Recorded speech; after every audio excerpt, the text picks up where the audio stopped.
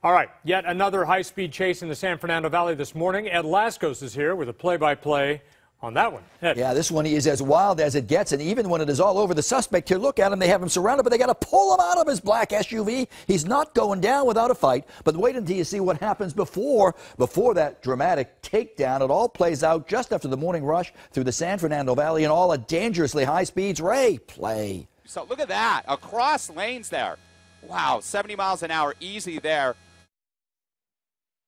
Skyfox even having a hard time here keeping up with this speeding SUV. That's all it all began, you know, the SUV weaving, speeding. CHP spots him, lights him up, and then he floors it off the freeway, but not off the gas. Look at this, driving on the wrong side of the road. This surface streets in the valley, almost head on there, across lanes. Look out, it's one dangerous turn after another with this one.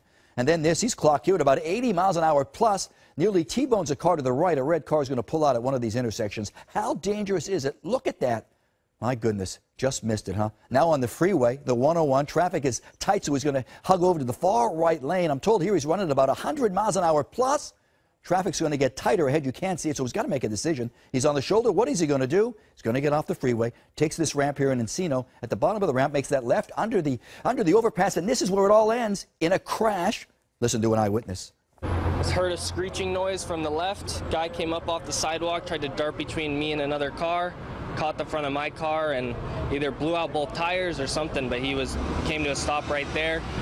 Came to a stop right there, right here. The chase, but not the surrender. He just won't give it up.